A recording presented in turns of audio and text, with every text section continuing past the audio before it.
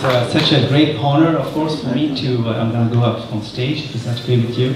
It's a great honor for me to be here with you this evening. Okay. And, is it on? Okay. So it's a great honor for me to be here this evening with you to actually, in a way, kind of a homecoming. I left Pondicherry in 1989, so it has been almost like a long journey. It's coming now full circle, so delighted to be back here this evening and to talk about a subject that I'm very, very passionate about, which is actually frugal innovation. Before I go any further into this, I want you to kind of look at these two words next to each other. You don't see them together often. Think about, for example, the iPhone. It costs around $600. Probably in the next generation iPhones, it's going to cost about $1,000. So something so innovative cannot be frugal, right? So you always think about innovation, and you never think about that being frugal. And similarly, when you think about innovation, you think about big R&D labs. You think billion-dollar, R&D budgets sunk into coming up with the next big thing. So innovation itself is not something you think as being frugal. So that means something innovative cannot be frugal. And it's not possible to frugally do anything innovative, right? So these are the two words that actually sound almost like an oxymoron, a contradiction de termes. But by the end of the talk, hopefully, I want you to help reconcile these two words and explain how it's possible to use this as a new paradigm to actually not just come up with better tools or better technologies, but actually to co-build a better world with fewer resources. So that is kind of the context for our discussion today. But I thought, like in India, we always, even though I live in America, I always look at what's coming next. But I thought it's very important to take some time to go back in history and in time to really trace the origin, the genesis of this concept, which is now becoming very popular in the Western world, which was born here in India. So I thought it's important to kind of point to the genesis of this concept, which way kind of coincides with my own background. I grew up in the 70s in Pondicherry, right here.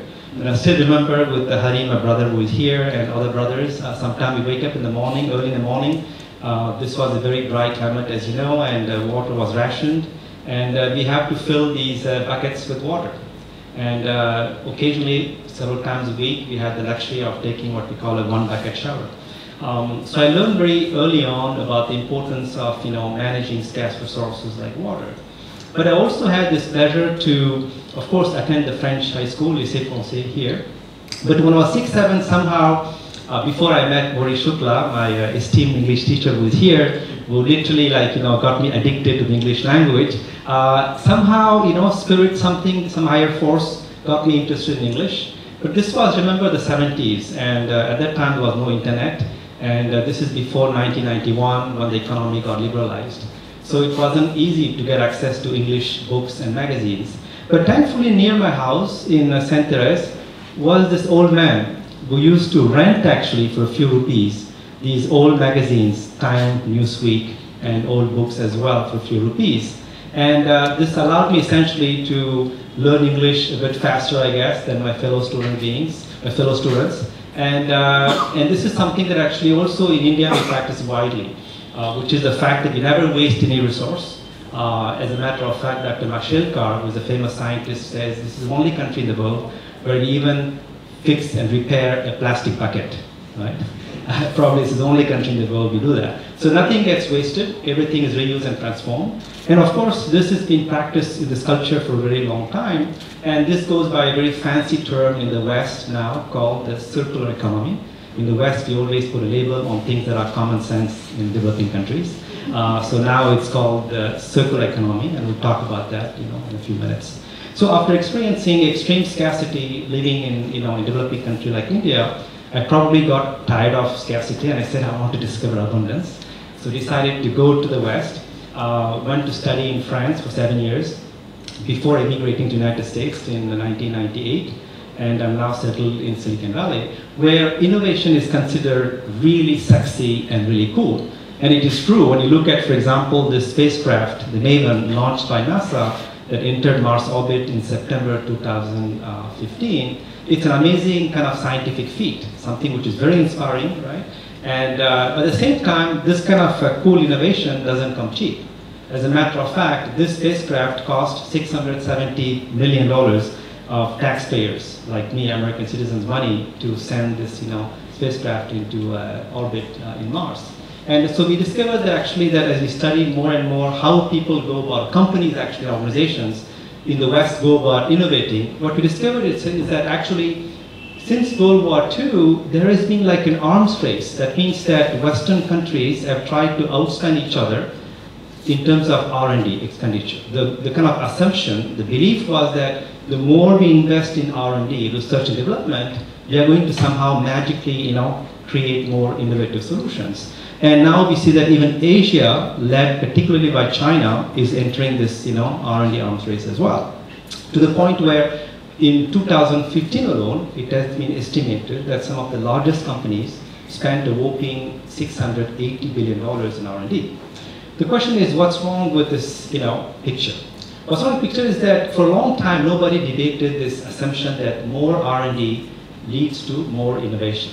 But in the last 10 years, there's been a steady stream of research that shows actually that there's no correlation between how much money you invest in R&D and how much innovation you generate. Because there are so many different factors, that have to be taken into account to convert R&D investments into innovation. So in other words, to put it succinctly, money does not buy innovation.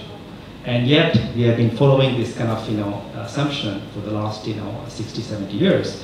And so we also notice, living in Silicon Valley like I do, that when you have too much money, what happens is that either you try to be very safe, so you are very risk averse, you don't take too many risks, so you produce products and services that are not radically different than what's in the marketplace, because you don't want to take a big risk and come up with something which is radically new. Or sometimes you produce useless stuff. So Silicon Valley is a champion of that. Like for example, we have developed this $700 juice machine, which is supposedly Wi-Fi connected to justify the high price tag. And it turns out, according to a media report, that it is no more effective than what I use every morning, which is a manual juicer, which costs only $1. Okay? So this is the kind of aberration going on in Silicon Valley, where we keep investing more in R&D to get less in terms of innovation. And this aberration actually led Sam Pitroda, who many of you know, to say that some of the world's best brains are busy solving the problems of the rich who really don't have problems. And actually, there are problems, right? What are those problems? Well, how about 17 of them? These are actually the 17 Sustainable Development Goals established by United Nations. These are essentially big ticket problems, I call them. Big issues facing humanity as a whole, right? Things like access to sanitation, access to clean energy, gender equality, access to good healthcare services, etc. So we need to essentially use all the innovation talent here around the world to actually address these crucial issues, as opposed to coming up, Wi-Fi connected, juicer or a tea maker, which also happened in Silicon Valley recently, and those companies, both of them, went bankrupt. So after spending almost 20 years of my lifetime living in the West, the land of the plenty, I realized that that's not the place where we're going to find these, creative solutions to tackle, these global issues that I described. So me and my co-authors decided to go back to roots, basically go back to the environment of scarcity where we grew up in the South, and understand how innovators and entrepreneurs go about innovating with very few resources. And what we discovered is that actually they have a very unique mindset, the innovators in developing nations. And this mindset can be described in contrast with Silicon Valley. So in Silicon Valley, an engineer comes Monday morning to work asking himself or herself the question, which is, what if I can create a fridge that talks to my smartphone? Makes sense? All of us, we have a fridge at home, and we have a smartphone, and if I run out of milk, I could receive a SMS on the way back home, so I can get a liter of milk on the way home, which sounds very interesting. But this is what I call small what-if question. Because someone in India asked himself a more fundamental, big what-if question, which is, what if I can develop a fridge that consumes electricity? Which is, a very important question, because until recently it's still the case, right? Many parts of India that are not completely connected to electric grid, or are connected to an unreliable kind of electric system. And this question wasn't asked by someone who has a PhD or an MBA from a top school, but by Mansur Prajapati, who's a potter by training. He didn't even finish high school, but he actually used what he knows, which is pottery, as a skill, to create this fridge called Mithikul, which is, I think, the world's greenest fridge, made entirely of clay, and it doesn't consume any electricity, and it's 100% biodegradable, and essentially uses what we call the principle of evaporation to retain the heat, absorb the heat inside, and retain the humidity in the inside chambers, thus keeping fruits and vegetables fresh for 5 days and milk fresh for a couple of days. So the first observation is that when you place a limitation on resources, you remove the limitation on creativity. In other words, what we consider as a constraint becomes actually a spur for innovation and creativity. So this ability to, as an alchemist, transmute adversity into an opportunity, we see that across other emerging markets as well. Like, for example, in Peru, a country that faces, they have about 90% humidity rate, like here, and they only receive 1 inch of rainfall every year. And so the local engineering college in Lima, the capital, developed this giant advertising billboard that actually absorbs the humidity in the air, condenses it, purifies it, and generates over 90 liters of drinkable water. Okay? So literally out of thin air, they're able to create fresh water. And I just read last week that there is actually a startup in Israel which has also created a similar solution but a much more larger scale. And now I think they have an office in northern part of India to actually deploy that kind of solution in India as well, which is also a tropical kind of climate. And we see similar thing in China as well. For example, the fact that in China there are 500 million people who are going to become elderly citizens, senior citizens by 2050. And many of them live in rural areas where they have not good access to healthcare services because they face chronic diseases. As you know, there's a rivalry between India and China to become the world capital for diabetes and chronic diseases. Unfortunately, it's not a sad competition to have, but many of these elderly people live in rural areas. So when you get sick, what do you do, right? You can't go all the way to a city. It's going to be hundreds of miles. So when the patient cannot go to the doctor has to find a way to come to the patient, right? So this is a solution, a frugal solution, where they develop these easy-to-use medical devices that can be operated by nurses or community workers, and they can go to different villages, collect vital signs from elderly people. All the data goes into a cloud computing in the server up there in the cloud, and then it's analyzed using algorithms and can prescribe an initial kind of diagnosis. Do a first initial diagnosis, and then the doctor, when it's serious, can actually look at it remotely in the city and then offer a personalized treatment plan to the patient. So this is the kind of solution that China is trying to do, which is essentially to face the issue that they can't quickly enough build hospitals or train doctors as they're facing this ticking demographic time bomb. And of course, when I present these examples that I presented until 2015, I wrote a whole book on these things, on these frugal solutions coming from emerging markets. In the West, they will always say, yeah, but this is all nice, but we send a man to the moon. Can you do that in a frugal way?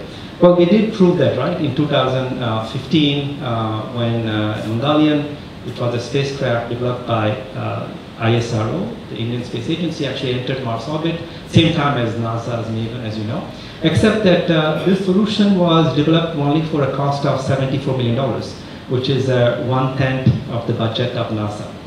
As a matter of fact, the entire annual budget of ISRO is the equivalent of 1 day expenditure of NASA. Okay?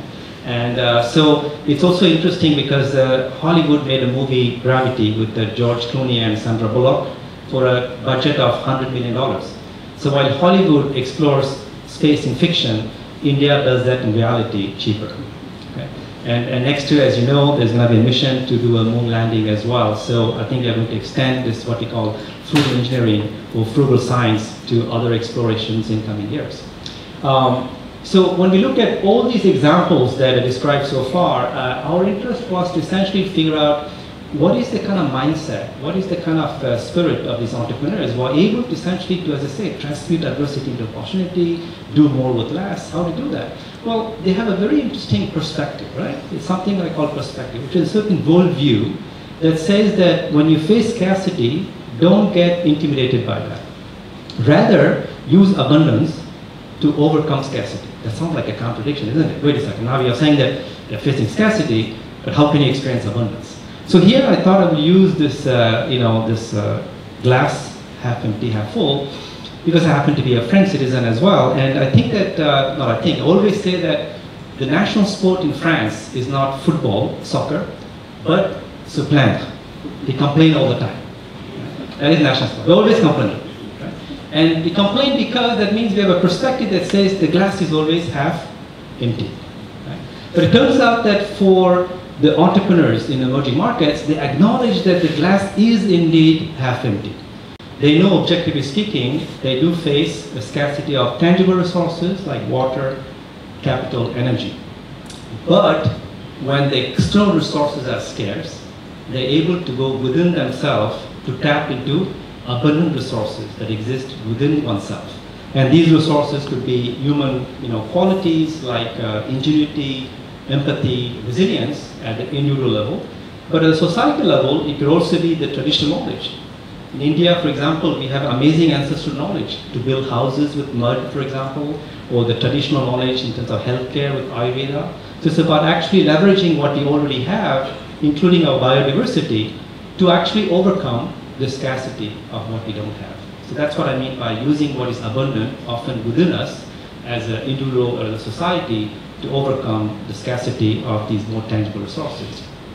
But you can push it even further and say, wait a second, you can also think about, in that case, how about using existing technologies? Because in Silicon Valley, right, it's always about how do we develop the next big thing.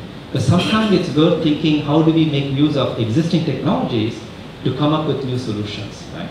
And there is one continent, I think, that is teaching us on a large scale how to do this idea of leveraging existing technologies to transcend the limitations of what infrastructure they have, is Africa.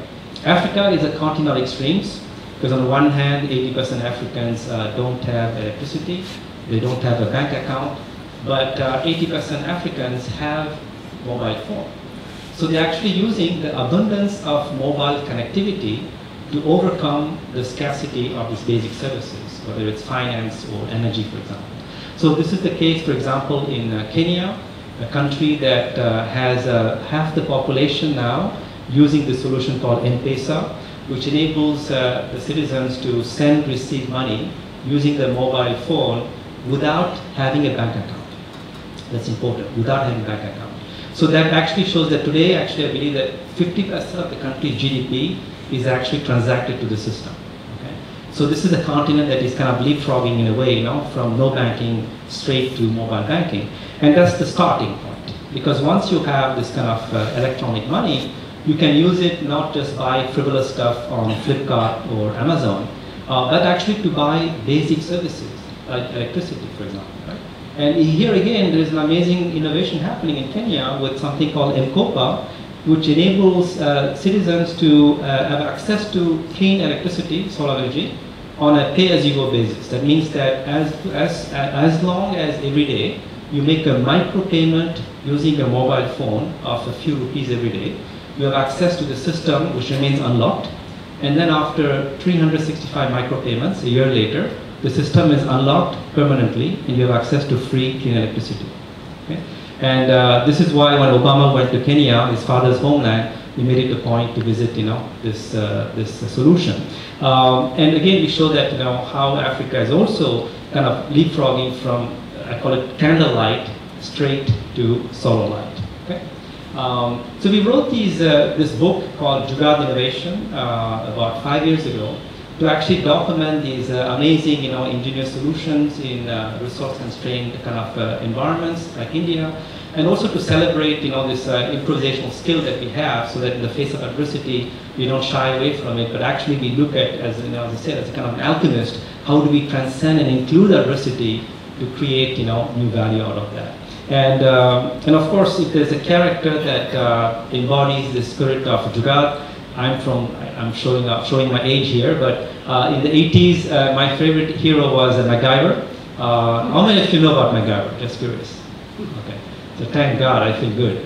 Because I was doing lectures at Pondicherry Engineering College and PU with a lot of 20s. And I asked the question, no one raised their hand. So I felt really like, okay, I'm getting old here. So I need to come up with another character now. So MacGyver, unlike James Bond, he doesn't wear a suit. He wears jeans, a very informal guy. And also, when he gets trapped, he gets thrown into prison or somewhere in a difficult situation. Unlike James Bond, he doesn't have fancy gadgets, right? Actually, he uses things like a Swiss Army knife, or duct tape, anything he can find around him. So he's very resourceful with what he has around him. And this is the kind of Jugaad or MacGyver spirit. When I present in the Western world, I always compare this with the MacGyver spirit. They kind of understand immediately what we are talking about when I say Jugaad. What I want to do now is a transition to the next section of my presentation to explain that this concept of Jugaad now, as I said, is now gaining more traction in US and Europe. In those parts of the world, it's being called frugal innovation. Because it turns out that even though there's a lot of ingenuity, resourcefulness, resilience that go into Jugaad, I think the element that primarily in the Western world has become more interesting for researchers and practitioners is the notion of frugality, right? How do we actually come up with solutions that are affordable without compromising on quality? And so I thought it's important to kind of formally introduce what we mean by frugal innovation and identify some of these core principles. So in a nutshell, what we mean by frugal innovation is actually the ability to do more with less. That is essentially try to create more value, but at the same time trying to minimize resources. So that sounds kind of more like almost like a capitalistic kind of phrase, right? Do more with less. It sounds like we're trying to optimize the system to extract more efficiency from the system, right? It is true. Actually, it started that way. And but me and my co-authors, we tried to kind of show that it actually is becoming a new way of innovating. As a matter of fact, so more and more companies, as I said earlier, right? You never think frugal innovation in the same sentence. And I've consulted 20 years with large companies, and it's very difficult for them to think that frugal can go with innovation because most of them spend billions of dollars in R&D projects.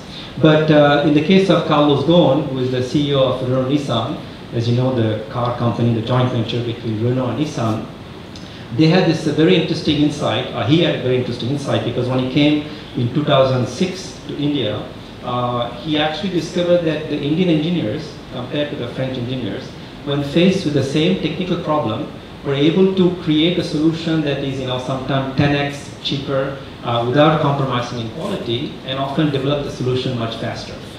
So he coined this term called frugal engineering. So he's the one who coined it in 2006. And they actually used the frugal engineering approach to come up with a very affordable car in 2005 called the Logan for a price point of $6,000. Initially, it was developed for emerging markets, developing nations.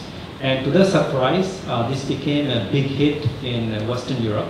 And after that, they started actually creating a whole range of products targeted to those people who can afford these premium, kind of cars. And today, these products account for 40% of the revenues of this company. And after developing this car, of course, they realized that this wasn't enough because in emerging markets, this is still a very high price point. So they asked Gérard de Toubé, who actually was the head of engineering, responsible for this, Logan car project, to actually go live in India, in this case in Chennai, so we can actually empathize with the kind of traffic jams that we are confronted with, but also the kind of beautiful potholes that we find in our nice streets in India, right? So that basically you start developing more empathy for the drivers in India, and how do you come up with with a vehicle who actually can withstand the kind of quality of roads that we have here. And this resulted, of course, in creating a whole new car platform, a car architecture out of India. And this is actually very unique because most multinationals never never go to the extent of building an entire platform, an architecture from the ground up in a developing country. They always do that in a rich country and close to their headquarters, like in Paris or or New York kind of thing, or London. But this is the first time that they build literally an entire car architecture out of Chennai, right here, close to us here. And from that architecture, of course, they produced the Quid that came out for a price point of close to $4,000. And of course, at this point, you might say, well, it's still a car and it's still kind of using fuel, right? But the beauty is that that's what From Innovation is about. Sometimes you start with something like this as an underlying platform that first produces a kind of typical car. But then, once you have a platform, it becomes the basis for coming up with other kind of car models that may be more sustainable. For instance, the engineer behind this, Radjou, after completing his mission in India, is now living in China, where he's developing now an $8,000 electric vehicle, using the same platform that is used by Quid. So this is how also you can begin to create frugal solutions that integrate affordability, simplicity, sustainability, and quality at the same time. Okay? So this is kind of how it began, this idea of innovation, which was much more about, Carlos Ghosn is a politicien, so they're coming more from the engineering perspective. But then it evolved, and we actually helped evolve this concept to bring in, beyond the economic dimension, the social and the environmental dimensions. So that's why, the way I define frugal innovation is more about doing better with less. And by better, I mean trying to create more economic and social and environmental value. Because so far, we have been obsessed about, not everyone, but trying to what we call reduce our carbon footprint, right? We want to essentially do less harm to the planet. But I think where we are going next, especially with the value system of the next generation, is to actually enlarge what we call our ecological handprint. That means not just doing less harm by riding a bicycle instead of driving a car, for example, but how can we intentionally create positive ecological value? For example, can we build a factory, and it's already happening now in some companies that are saying, how do we build a factory that not only pollutes less, uses less water, electricity, but actually has solar panels that generate free electricity for 100 houses around us? Or through the manufacturing process, we create portable, drinkable water that can be supplied to local community. Right? So that's why I put it here to say that it's important to create more positive ecological value instead of just thinking about minimizing our negative impact on the planet. By the same token, we also have to try to minimize the scarce resources, whether it's financial resources. In India, it's still a developing country.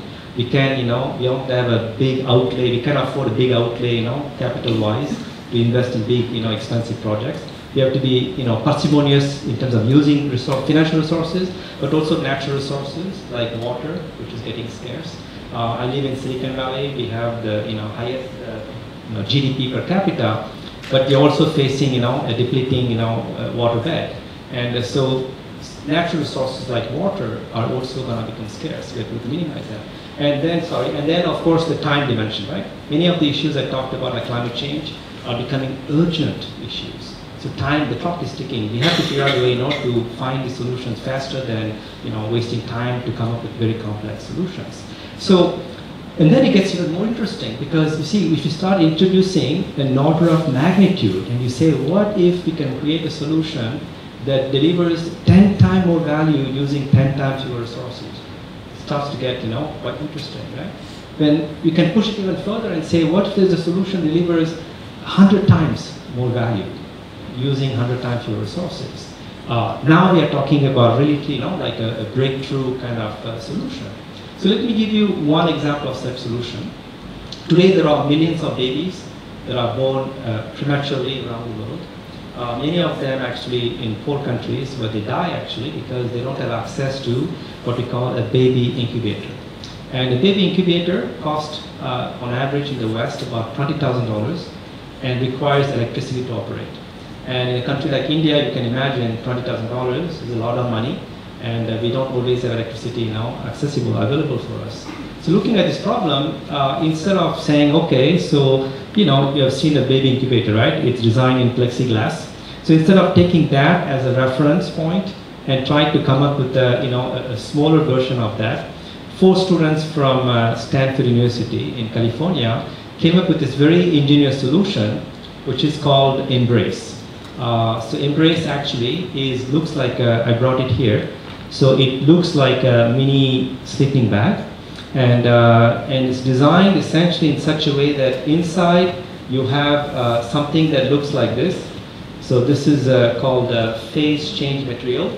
It's like wax, and you can put it on a heating pad or in boiling water, and it melts, and essentially you reinsert that inside, and then you can keep the baby at constant temperature for 6 hours straight. Okay?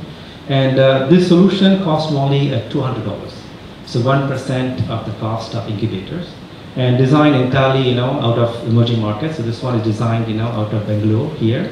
And what is important is that it doesn't just cost less and save babies' lives, which is important, but also it delivers greater emotional value, because see, the mother can actually hold the baby against her, and we call the kangaroo care, right? And this is important because it does not only save the physical lives of the babies, but also contribute to the emotional well-being over time of the baby, thanks to this physical contact with their mother.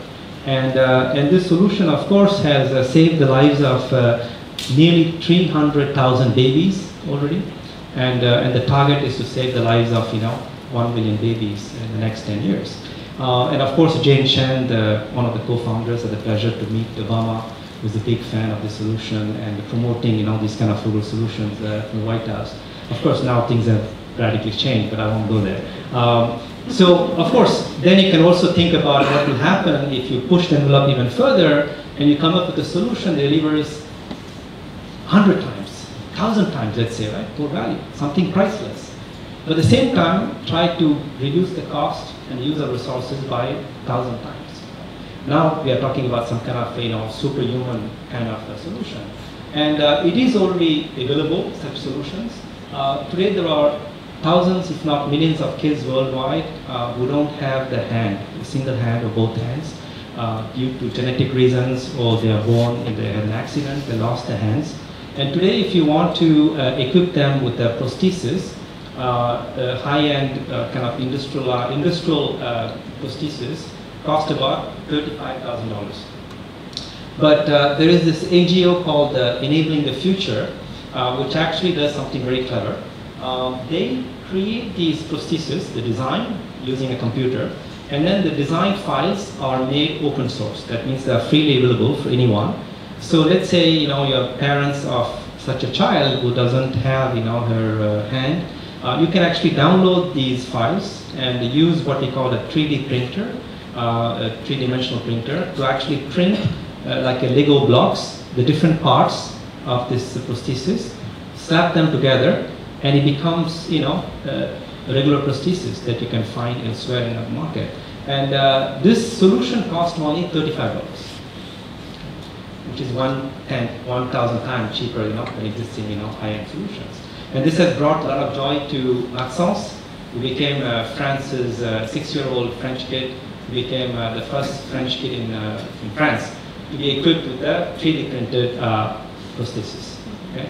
And also brought a lot of joy to this Indonesian woman, young mother, who was able to feed a newborn baby for the first time with her own hands.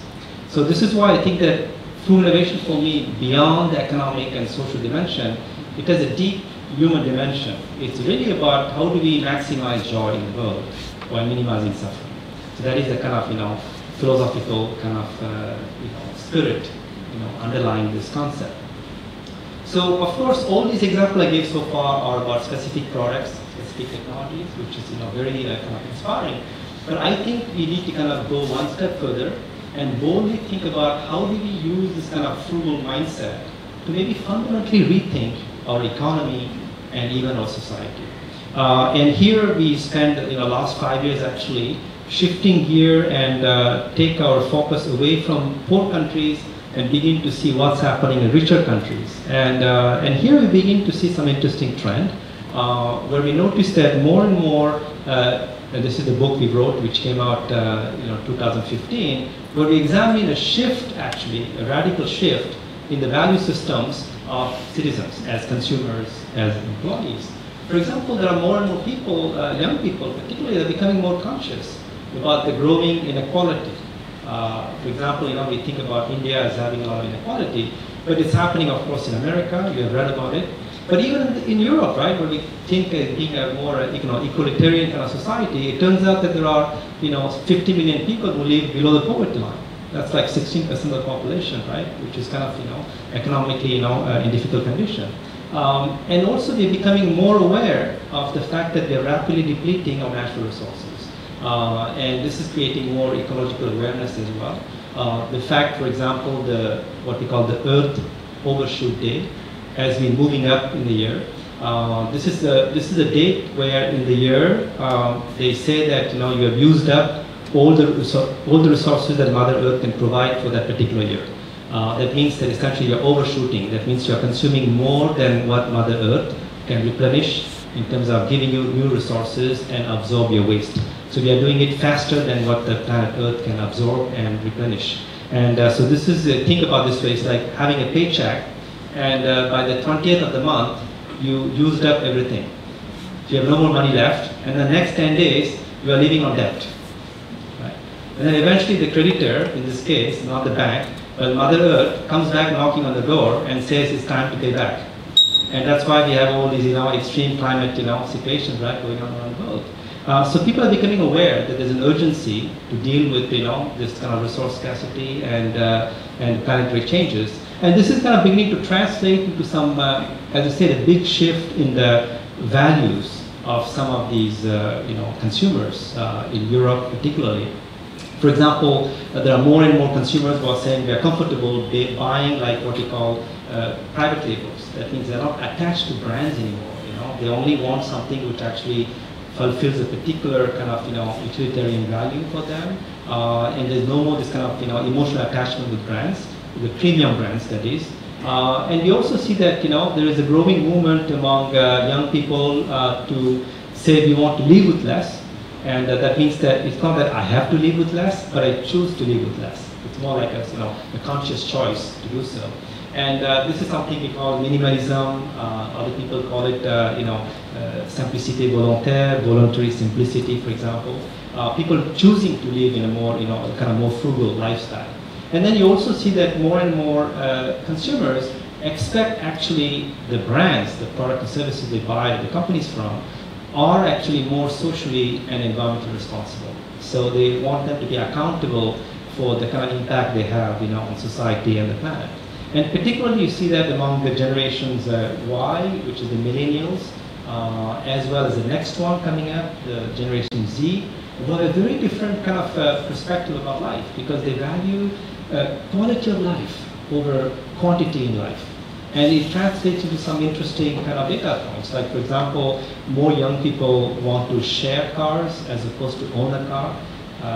For my generation, X, car is a status symbol, so the bigger the better. But I think the next generation has a very different rapport, with these consumer products.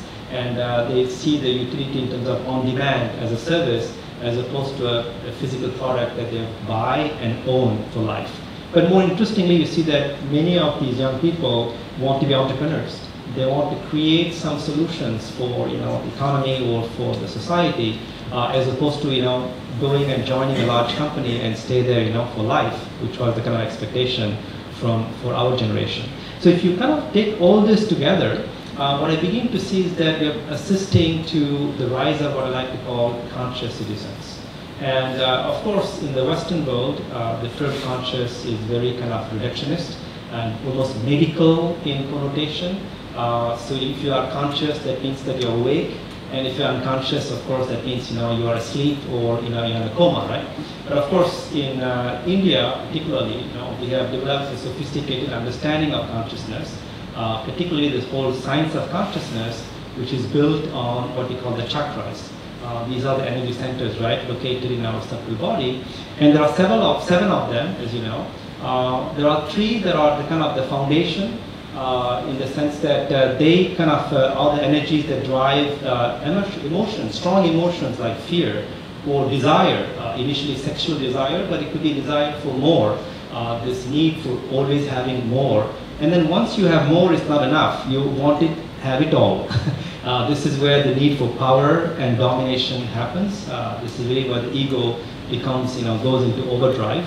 And as long as you live a life where your thoughts, emotions, actions are primarily driven by the energies of the lower chakras, essentially you live a mode of existence I like to call a having mode of existence. It's all about having because it's never enough what you have. So you always want to have more. And your identity and your character is defined completely by what you have. The material possessions, the titles, the fame, etc. you have. And because you always live with a sense of scarcity, something is missing inside you, there's a lack that you try to fulfill all the time by looking outside for, for input. And you become also very self-centered. It's always about, me, my problems, my needs.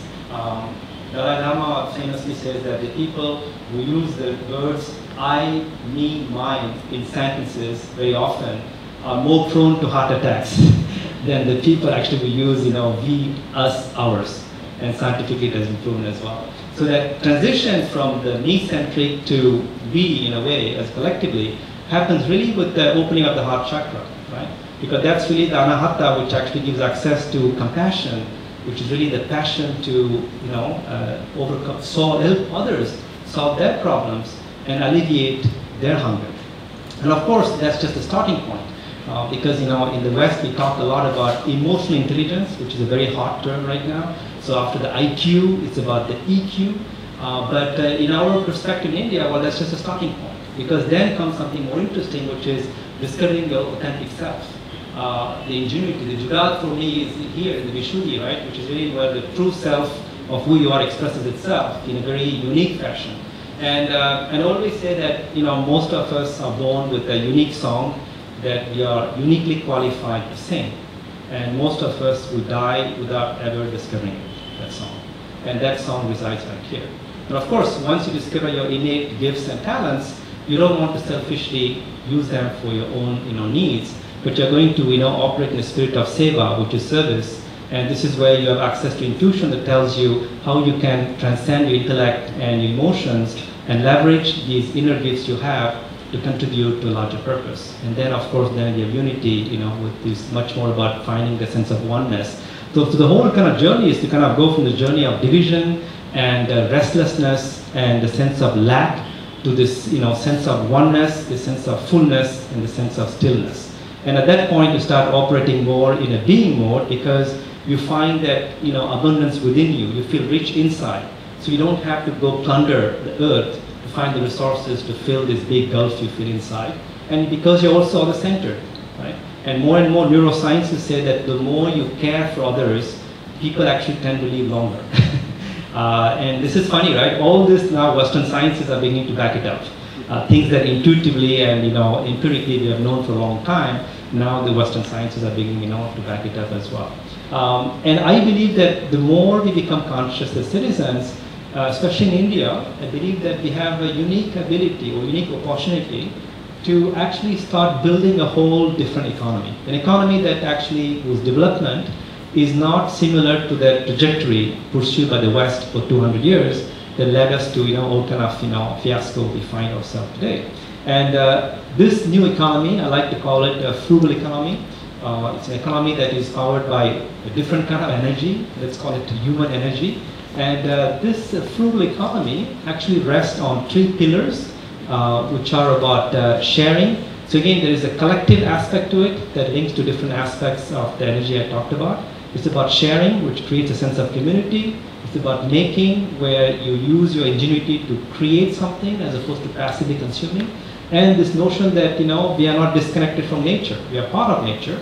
So we are much more conscientious about how you use natural resources by reusing, resources again and again. So what I want to do essentially is to kind of go through each of these pillars with some concrete examples.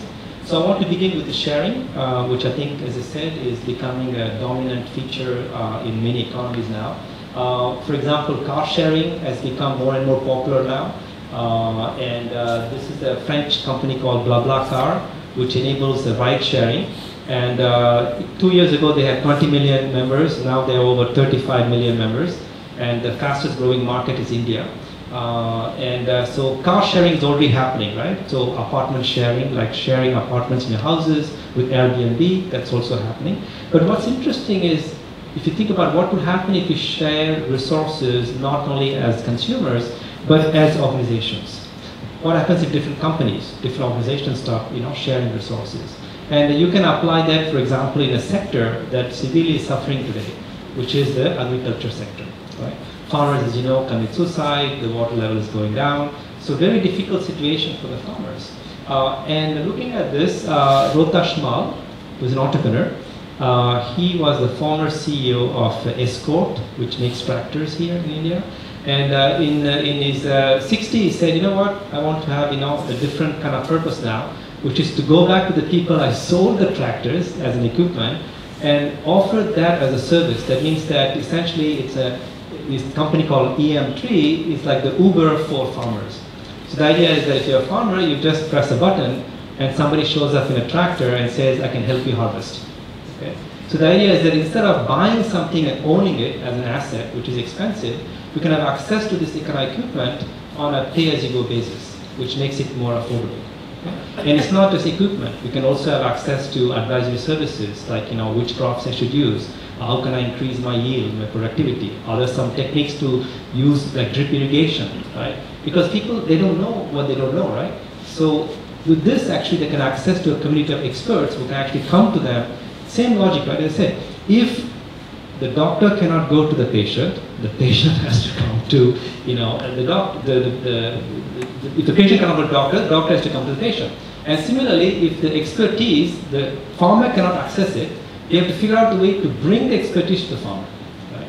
And this is where this kind of solution becomes very interesting, to help the expertise reach out to these farmers who otherwise are not even aware of these kind of solutions.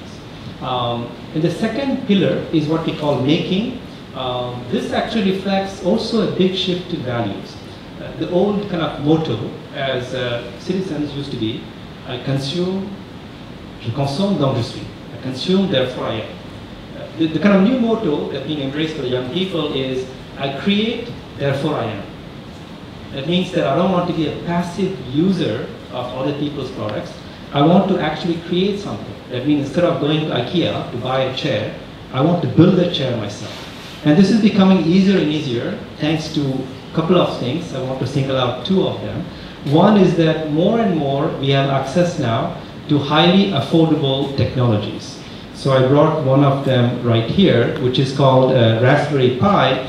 So this is actually, looks like this. You see, it's like the size of a credit card. And this is a microcomputer. It's actually a computer, the size of a credit card, and it costs only $35. And this has, a lot of memory. It has a very strong kind of microprocessor inside. And the idea was initially this is developed at Cambridge University to teach young people programming, computer programming. And the next thing they know, they have sold 15 million units of this worldwide, where this is being used to build all kind of interesting applications, including applications, for example, in education. So on the right-hand side of the slide, you can see a fabulous example where you can download all the Wikipedia content, all the Khan Academy, which is basically an online site with tutorials in science technology. You take all that content, put it inside, and then this becomes a local server. So in a classroom, you drop it on a table, and then the kids can use the Akash, the low-cost tablet invented in India, which is about $30. And then from their low-cost tablets, they can access the content inside, locally, without having to access the internet. So again, if the kids cannot access the knowledge has to come to the kids. Okay?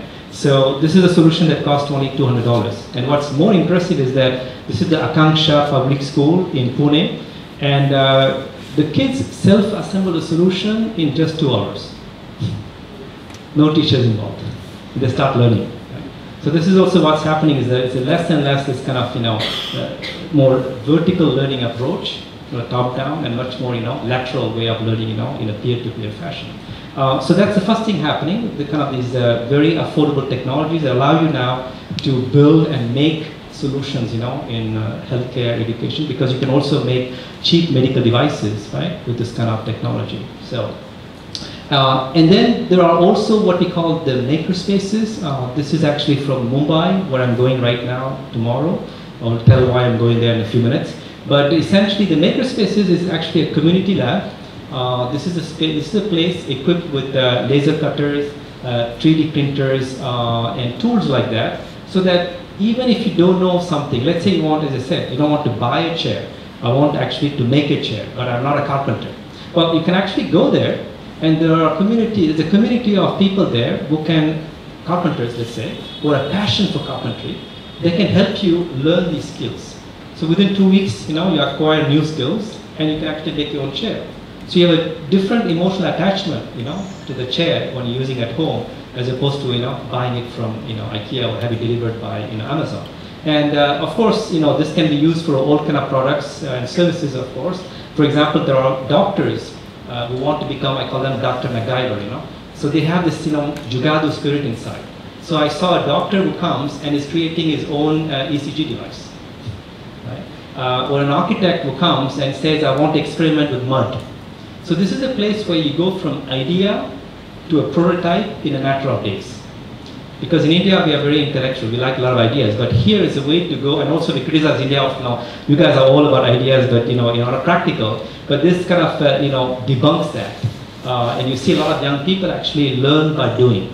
So this is the other message, right? It's less and less top-down and lateral, but also less and less about rote learning and more about, you know, learn by doing. Because this is becoming the new classroom for teaching science, technology, engineering, what we call STEM, to kids in the future. And we'll come back to that in a few minutes. So these are the kind of community labs, we call them, that are emerging around the world. It goes one step further, because so far I talked about, you know, frugal technologies, frugal products. But what if you can apply frugality now to science? So that essentially you can start making scientific discoveries on a shoestring. That becomes very interesting, isn't it? So one of the pioneers of this movement called frugal science is Manu Prakash, who is a professor at Stanford University, who is actually coming up with the ultra affordable scientific devices. For example, today even the cheapest microscope costs $2,000. And he has created this microscope called Foldscope, which is designed like a paper origami that you can fold, and it amplifies subcellular structures like, you know, viruses, parasites, you know, for example, you know, and it amplifies them. So you can diagnose if someone has malaria or TB. That was the original intent. And then the next thing they know, of course, this is being used to teach science, technology, science and, you know, scientific subjects like chemistry in far remote places like this Maasai tribe school in Kenya, okay? And they are right now shipping 1 million units worldwide. Okay? And these are used not only as a low-cost medical diagnostic tool, but also as a way to learn, as I say, scientific subjects, you know, like chemistry in a more hands-on fashion. And we have that also extended to the concept of the community lab, where, you know, this time I said it's about Manu Prakash creating, right, a microscope, and then sending to different people. What if you want to create yourself the next microscope, right?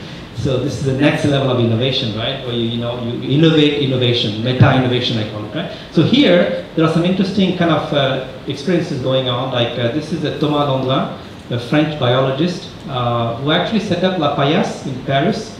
This is an open source community lab. Anyone can go there and actually do experimentation in life sciences like biochemistry or, you know, biotechnology. And the only condition is that whatever you develop has to be open source. You can't, you know, protect the kind of invention you make there, because you're taking advantage of the equipment and the kind of expertise being offered generously to you. And he started in this kind of very small, decrepit kind of building for 7 years. And then the mayor of Paris, Anne Hidalgo, gave him a larger space in the heart of Paris, because she's trying to promote what we call the notion of citizen science. It means that anyone, any citizen now, can potentially be a scientist. Right? You don't need to have a PhD or an advanced degree to believe that you have to, you know, you need that to become a scientist. And with this kind of new space, they're able now to come up with some very interesting technologies. One of them that just came out recently is this company that's spin-off called the Pili, which actually makes ink used for pens as well as dyes used, very polluting, right, for clothes out of bacteria.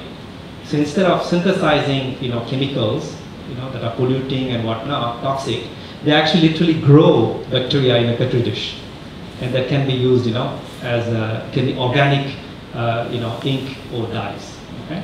So these are the kind of solutions coming out from these community lab, laboratoire communautaire, that are being set up now, in major cities around the world. In Mumbai also, they are considering now bringing something like this. So in Hyderabad and other cities. And more importantly, this maker movement gets very interesting because it's not just about making a chair, as I said, or go and and tinker in these community labs. It's also about going from the centralized production of electricity and energy and food to a more decentralized way of producing these basic goods and services.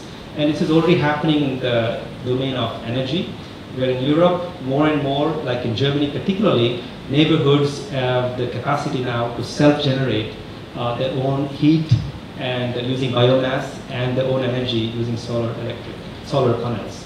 And it's estimated that by 2050, 50% of the European households will be able to generate their own clean electricity. Okay? So you go from a consumer, as I said, to an active, producer of, these basic services. And then finally, the third pillar to conclude is the notion of reusing. As I said, this is the only country where we recycle, repair plastic bucket. And here also, as I said, the West, of course, always takes some interesting practices from this part of the world, and they come up with a new label. And so in the last couple of years, this concept that has kind of really grown by leaps and bounds is something called the circular economy. And this is something that is becoming more and more popular, particularly in Europe, which is very excited about this concept. And this is in contrast with the notion of linear economy. Because in a linear economy, what happens is that you extract raw materials from Mother Earth, you make an iPhone, use it for a few years, and then you get rid of it. And the iPhone goes into a landfill, right? Which creates more toxicity and waste, etc. And the new approach with the circular economy, as it says, is that when you design the product itself, you think ahead and you say, what if at the end of the use of the product, I can collect the product, old product, and then recover all the materials inside and use them to make a new product. It could be, for example, the carpet, the two largest carpet companies. Carpet, by the way, is very toxic. We don't realize that. Toxic in terms of indoor pollution, but also uses a lot of toxic materials and hardly being recycled. So the two largest carpet companies in the world, Interface and Tarkett, which is a French company, are now some of the early pioneers of this concept. So that at the end of the use, 10 years later, they come and collect the carpet, and 99% of the content can be recovered and recycled. Okay? So this is, the notion of circular economy that is being estimated can add, $5 trillion, to the global economy and create new jobs that don't exist there in the space. And this has led to interesting inventions like Levi Strauss. Levi's the jeans maker. They actually use recycled plastic. As you know, the oceans are infected with plastic that is floating, right? And they actually collect these, plastic bottles, and they use 8 recycled plastic bottles to make a pair of jeans under this collection called Wasteless. So again, the idea is like, as an alchemist, how do you turn waste into something, which is valuable? And similarly, next time we have a filter coffee here in the South, don't throw away the waste, because out of the coffee waste, we can create at least 50 different products. Natural cosmetics, organic fertilizers, pellets for, for cooking, etc. And there are many startups now who are actually specialized in reusing, coffee waste to make new products. And of course, it's not just about recycling, reusing waste, because that could seem again like an economic, efficiency kind of game. It's also about how every time you recycle, you can also create more social value. And here, I invite you to look at this documentary called Dharavi Diary, which actually shows how in Dharavi, which is Asia's largest slum in Mumbai, They're actually training young women to actually learn to sew and different craftsmanship, so they can actually collect, use the waste materials to actually make beautiful items. And this is what we call upcycling, as opposed to just recycling, because we're trying to create more aesthetic, we're adding more aesthetic value, right, to waste as well, and make it more aspirational. And so this is the the third pillar, which is about reusing and recycling. So I want to conclude now with the final section, which is this is what's happening around the world, but I want to bring it back now to you as citizens. Think about how can you now, each of you, use food innovation to co-build a better world. And here I think I want to begin by stating what Gandhiji said, is that it's important that we live simply so others may simply live. So we have to adopt a frugal lifestyle. We are 7 billion on the planet, and if we keep consuming the way we are consuming, we are going to need 2.5 planets to sustain us in terms of resource supply and absorption of the waste by 2030. And we already have only half planet left. So clearly we have to live better with less. So I think that kind of frugality has to be embedded in our lifestyle moving forward. I also invite you to see how we can each raise our consciousness, so we can think and act more consciously as consumers, as employees, and as citizens. And I think with that, we may be able to build this frugal economy that, as I said, rests on these three pillars of sharing, making, and reusing. And having said all of that, I am also, as you know, dealing with navigating three cultures. I'm Indian, I'm French, I'm American. And for a long time, we used to talk about, the first world problem and the third world problems. When I was studying in lycée française, it was actually worse back then. We used to talk about, the société civilisée et non civilisée. It wasn't even developed versus non-developed. It was the civilized versus non-civilized, societies. We have come a long way from there. But still, we are creating a contrast between the first world and the third world. And I think that when you look at more and more, what's happening is that I believe that we're entering what I call the age of convergence. That means that more and more problems that we used to kind of categorize and label as the first world or third world problems are actually becoming common problems shared by humanity. Like, for example, the case of water, which actually afflicts everybody. Right? It doesn't matter whether you are rich, poor, black, white, man, woman. More and more you can see that many southern countries from the southern hemisphere will be affected, right? They are facing high stress, water stress. But as I said, even in California and all the California where I live, this is going to be a big issue going forward. So I think that essentially we have to think more and more about what I like to call these problems without borders that afflict all of us. And as I said, if you look at all the water you take on Earth and you model it as a sphere, this is what it looks like. And if you take all the drinkable water and you try to model it as, that's the little droplet you see. This is all we have left for 7 billion people. So you can imagine when we have 10 billion people by 2050, we really have to learn, right, to do more with less. But more importantly, you can see that with this image, this is a global problem. This is not anymore an American problem, right, or Indian problem. This is humanity's problem. So we need to have ownership of this problem that is affecting all of us. And the same thing with chronic diseases, what we call the rich man's diseases, right? Diabetes, heart diseases that we used to associate with rich countries, and now we are kind of exporting morbidity, as somebody said, to the developing world. And you can see that in the next coming years, some of the highest growth of chronic conditions will happen in poor countries, which already are strained in terms of healthcare services and healthcare delivery. So these are problems that are converging. So if that's the case, what I think we have to think about is essentially, if the problems are converging, we also have to make the solutions to converge. We need to start what I call co-creating solutions. We can no longer say, this is my problem, so I'm going to create my solutions here. That's your problem, you do your stuff in your corner. We need to join forces now. And so this image is simply to show that essentially India has a potential. Of course, there's potential, but I believe in this potential to be this kind of place where we could integrate the best capabilities and ideas and talent from rich countries and from emerging countries and co-develop solutions that could have a global impact. And this is kind of my vision, right? To think about how can India become a centre de co-création, a place where co-creation can happen. And I'm thrilled to say that I'm part of two initiatives where we are trying to do this, one in Africa, one in India. Let me tell you about the African one. This is called Africa for Tech. And the idea here is to bring together entrepreneurs from Africa and Europe to actually co-create frugal solutions that will have of course, typically, of course, a very big impact for African nations, but also could have an immense potential to address major issues in healthcare, energy, education, transportation for the developed world as well. And I like the tagline, right? It's about globalizing the African innovation and Africanizing the innovation. The second project, and this is why I said I'm heading to Mumbai, this is happening under the auspices of the French Embassy and as part of Bonjour India, the festival going on. This is actually the Makers Asylum in Mumbai, where we are bringing together 100 students from France and India.